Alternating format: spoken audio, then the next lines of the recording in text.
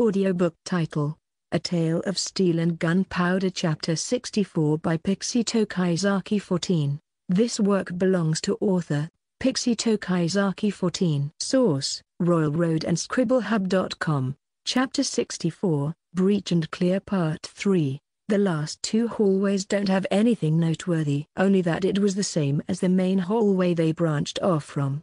That's the last one. We should check every single room here to see if they kept a mirror in this area, Nira said as she relaxed her muscles on the trigger and pointed her shotgun downward. Agreed. Everyone, pick a hallway door and see where it leads. If you find trouble, yell for help, Gareth said as he positioned himself in front of the first hallway. And I sometimes thought I was the leader of this party, Eric said to himself as he chose the second hallway. Good luck everyone. Hildia then picked hers, which was the third. I'll go in this one. Nira aimed the shotgun in front of her as she walked towards the fourth hallway. Good luck, sis, Ellie said as Nira walked past her. You too, Nira replied, which only Ellie heard. Ellie then positioned herself in the fifth hallway. I guess I don't have any choice, Shale said to herself as she walked down the last hallway near the large door. As Nira walked down the hallway, she heard the footsteps of her teammates slowly fade away. When they were completely gone, all she could see in front of her was a wooden door with metal pieces to reinforce it. She prepared her shotgun on the right, and with her left, she slowly opened the door. She was met with a foul stench that threatened to make her dinner come out the way it came in. Morphew jumped down from her shoulder as he couldn't take the smell with his nose. Morphew, go meet me in the central hallway. I think this may be harmful to you since your nose is a lot more sensitive than mine, Nira said as she faced the small fox. Morphew, she heard him say before his secondary colors changed to greed as he slowly walked back towards the main hall. Nira then turned back, and when she noticed there was no danger, she fully opened the door. And what was inside would have traumatized anyone. What the hell? Inside was a small room. It was dark, and the only available light that was coming through was from the door Nira had just opened. She covered her nose with her forearm as she stepped inside. Under her feet was a pool of blood. When she kneeled down to confirm whether the dark, crimson liquid was indeed blood, she only saw a torch that was half burned. She picked up the unlit torch and decided to light it with the emergency doom slime core she always carried.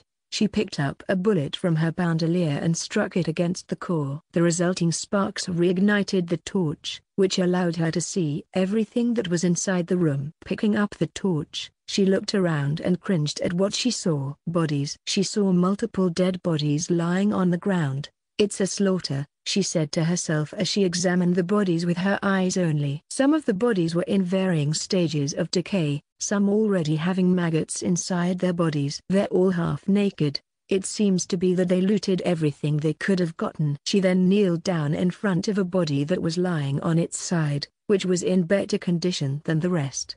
A stab wound in the neck is the primary cause of death. There are no signs this victim fought back. She then turned the body with its belly facing downward. She then traced her fingers down the body's back, and she found something disturbing. A small pentagram was carved out on the victim's lower back. Now I definitely know we're dealing with the same cult as the one in Redfield, she said to herself as she stood up and examined other bodies inside the room.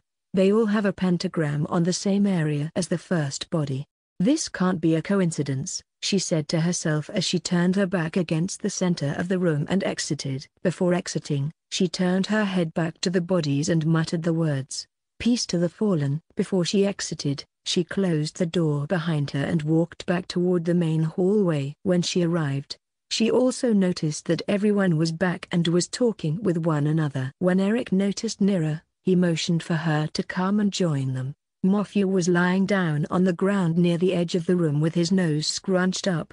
It was probably the stench of the room she just went into. Nira, what did you find? We only found old empty cells on ours with no sign of Lady Emiria, Eric said. I found bodies, piles of bodies. They are all in different stages of decay, Nira said, which left everyone in shock. How many? Gareth questioned, his gaze as stern as ever. I counted 15.